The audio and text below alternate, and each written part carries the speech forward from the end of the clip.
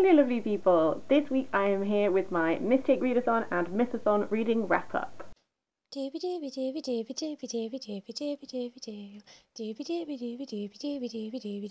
vlogs. I posted my MythTake readathon TBR a few weeks ago, and then after posting that I watched Jessie at Bowtie and Books video all about book recommendations for the Mythathon readathon, and they were so enthusiastic about it that I just thought, hey, why don't I combine the two and have a mythtastic August? So we did. So I'm just gonna go through it. I started off the month by reading Scarlet by Marissa Meyer, which is the second book in the Lunar Chronicles. I talked in my MythTake readathon TBR video about what prompts they fulfilled, so I'm only going to mention what prompts the Mythathon books fulfilled, because I didn't mention those first. So for Mythathon I went for Team Hades because I'm a Leo, which is a fire sign, and so I read that for the book where you're fighting against an unjust regime, because if that's not what the lunar regime is, I don't know what it is.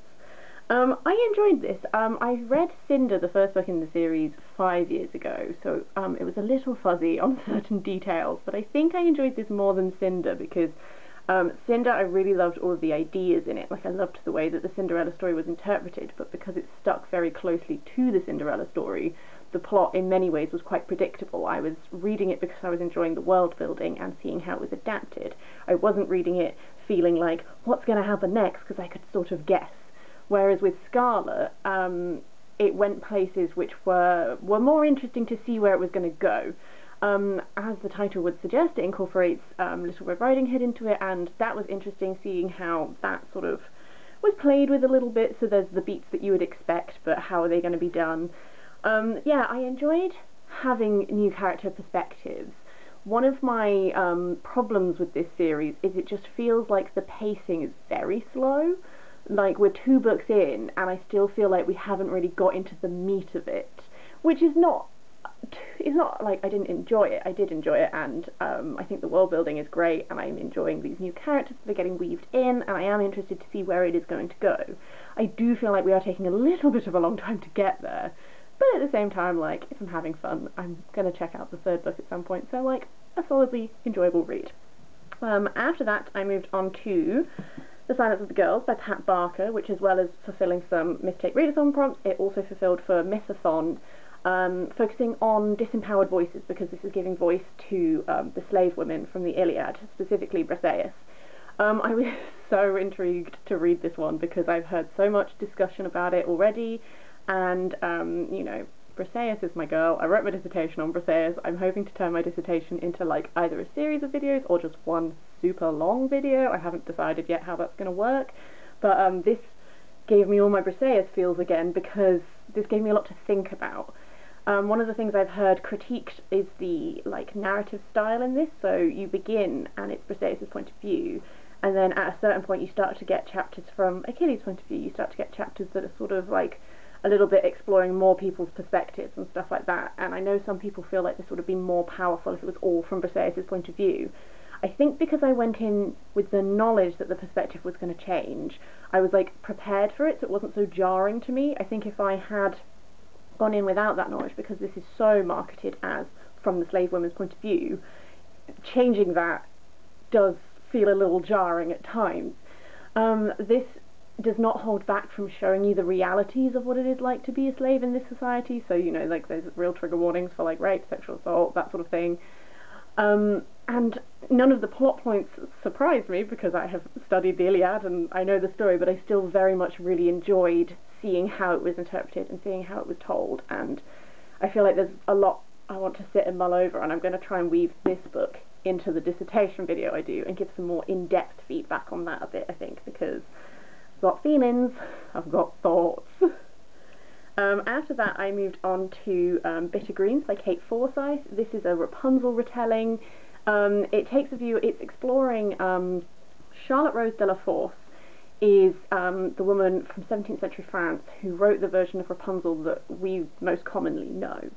So this part explores her perspective and her life, and then it's also interweaving the Rapunzel story and sort of speculating on how she would have came to know this tale and blah blah blah. So the really strong world building in this. So when we are in 17th century France, it is so full of detail. Like I enjoy 17th century history, so I have read some of it, and I've also seen shows like Versailles.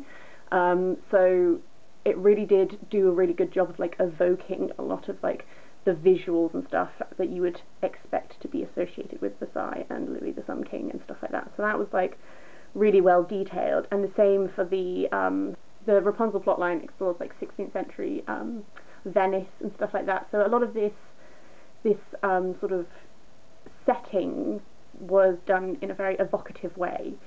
Occasionally I struggled with the Scarlet plotline a little bit. So at the start of this narrative, Scarlet is sent, she's set in exile to an abbey to learn to be a nun, and then it gives you flashbacks to Scarlet's life and sort of like the defining things that have defined her life. A lot of the defining things are romances. I found myself being less interested in her romances the more this went on, because I know the end point is that she's going to end up in this nunnery. Like, I understand that these things will probably not end very well, and one thing I will say about this book is that there is a lot of sexual violence in this book against women, and if that's something that is not something that you're very comfortable reading about, don't read this, because it does permeate a lot of this text, because a lot of this is focusing on both in both plot lines, women being exploited, and then also women trying to gain power through whatever means they can. Sometimes that is through sexual power and stuff like that. So there is a lot of exploration of things that tend to result in sexual violence against women. So that is like a big trigger warning for this book, because at times I found that a little bit. We were going into great depth in certain like love affairs and stuff like this, and then as they turned nasty, I felt like we sat with them for quite a while, and I was like, okay, I understand, things are going not very nice, it's not always the most fun to read about. So my strengths for this is that I found it really interesting seeing how the Rapunzel tale was woven in, especially how the tale of Rapunzel and constriction to tower and imprisonment and stuff like this. You can so see that mirrored in the court of Louis XIV, because there were such strict rules about what had to be done at each time of day. You're so beholden to what Louis is doing that there is a sense of imprisonment. Versailles is wonderful and glittering and beautiful, but at the same time it costs you so much to be there. You have to abide by all of these strict rules, and you are beholden to the whim of the king. So there was a really nice mirroring there between what Scarlet views as freedom from her family background slowly becoming more and more constricting, in the same way that you're seeing the Rapunzel character be more and more restricted and stuff like that. So those were some real strengths. I think sometimes I got a little bit tired of some of the romancy bits and stuff, but on the whole I did really enjoy it, and I think it's really well written, and I'd be interested to see what else Kate Forsyth has done. The final book I read for MythTake Readathon was Flame in the Mist by Renee Adieh. This is inspired by Mulan, but it takes place in Japan.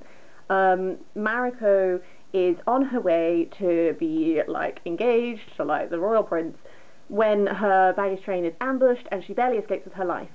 She is decided that she needs to find out what's going on before she can return to her family, because otherwise her life is still in danger because someone wants her dead.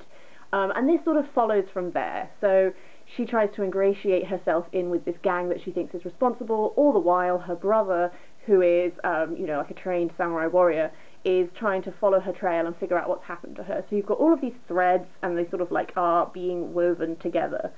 I enjoyed this. I thought it was fun. I think this is the first time I've read like Japanese fantasy, so I would really enjoy any recommendations for other fantasy books that are like set in Japan and that sort of stuff, because I did really enjoy that aspect of this, and sort of like, I know the basic concept of samurais and stuff, but it was interesting to get a little bit more insight into like the rules of honor that you have to follow, and just like the way that the society is formed and that sort of thing. So that was really interesting.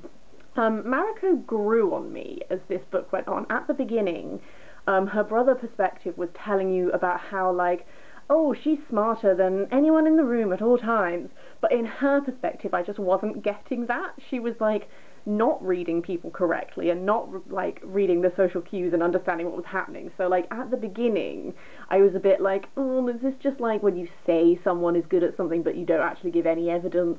But as the book went on, I enjoyed seeing her. I don't know, I settled into her character a bit more, I think. I found her a bit more with it. I think one thing is that I thought there was going to be a bit more of like a fantasy magic element in this than there was, but I think that might be building up to the second book, that having more of a presence. I don't know. I think I would be interested to read the second book. I got this out of the library, so I think my library has the second book as well. So I think I'm interested in continuing the series. I solidly enjoyed it. I found it really interesting. There were bits of it which, like her brother-in-law, I'm not like super necessarily invested in the relationship yet, but I also don't hate the relationship. I'm just sort of, I've got some little bubbly feelings, and I would be interested to read the second book to see how they like continue and play out and that sort of thing. On to the rest of my Mythathon books. For the prompt, a book that has been sat on your shelves for far too long, I read Damsel by Elena K. Arnold. This has been on my shelves for too long because it hasn't been on there for that long, but my friend has lent this to me, and I feel like I've had it a little bit longer than I should have because I was reading other things, so now I decided to read it for this prompt. And it fits with this theme very well because this is a very dark take on fairy tales.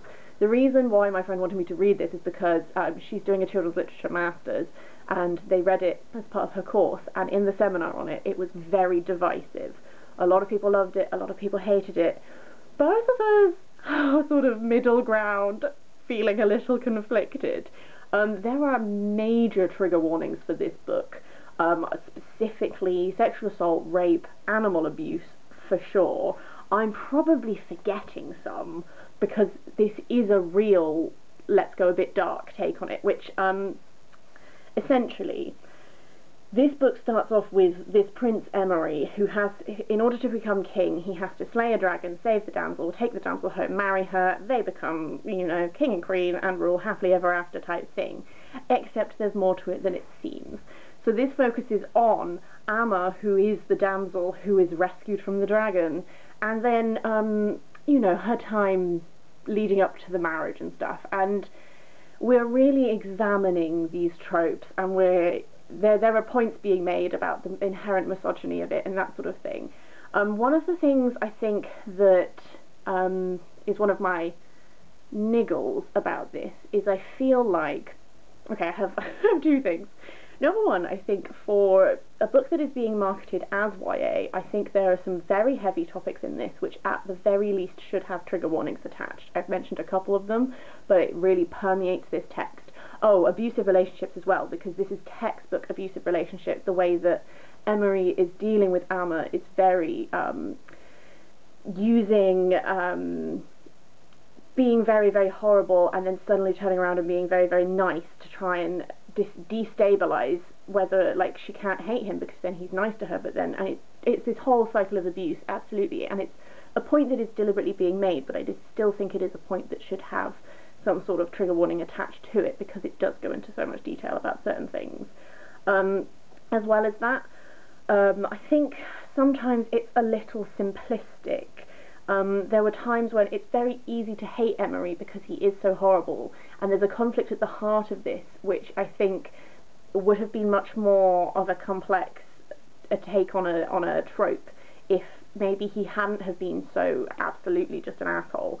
Because it means that you root for his destruction, whereas there's a conflict that Amma has which I think might have been a little bit more complexly explored if maybe he wasn't awful, if these were tropes who are there fulfilling their tropes but she still has to do X thing. This is very vague because I don't want to spoil the end of it. I found the ending quite satisfying because it's what I was rooting for to happen this whole book. And there are really interesting points being made here about the nature of tropes, about the nature of fairy tale, and about whether we fill the roles that we're given and stuff like that. And particularly in the figure of the Queen Mother, I think there's a really interesting discussion about complicity and women who, instead of helping people who are in situations that they used to be in, instead decide to consolidate power, that sort of thing. As you might be able to tell, a lot of conflicting feelings on this. It is not an easy book. I think I am glad that I've read it because it has led to some interesting discussions and it has made me think. I'm still not entirely comfortable with the marketing of this book, I think. Okay, final book for Mythathon was the group book, which was A Curse So Dark and Lonely by Brigid Kemmerer. Is that your name? All of the stickers are all over the last part of her surname, so I think that's right. This is a Beauty and the Beast retelling. It follows Harper, who has cerebral palsy, and she gets dragged into, quite literally dragged into, this world with Prince Ren and his Captain of the Guard Grey, and they are doomed to repeat the cycle over and over again until he gets a girl to love him. He will, at the end of every season, transform into the Beast, wreak havoc, and then the clock is reset. Except for this time, it is the final season, and then it just explores that. I really was surprised by how much I enjoyed this, because I will say Beauty and the Beast is not my favourite fairy tale to see explored, whereas this, actually, by the end of it, I was really gripped. It took me a little while to get into it. I feel like it has quite a slow build, because it's building up this world. It's sort of giving you, it takes a while for you to find your feet and get a sense of what the landscape is like, and then it starts building up these slightly more political plot lines and stuff like that. By the end of this, I was really gripped. I don't know how I feel about the ending. I think, I liked the ending, but I also felt like there were a couple of bits which maybe could have been done a little differently. I don't know. I haven't quite muddled that out yet. I only finished this last night. I'm slowly losing my voice the more this goes on, and I don't know why.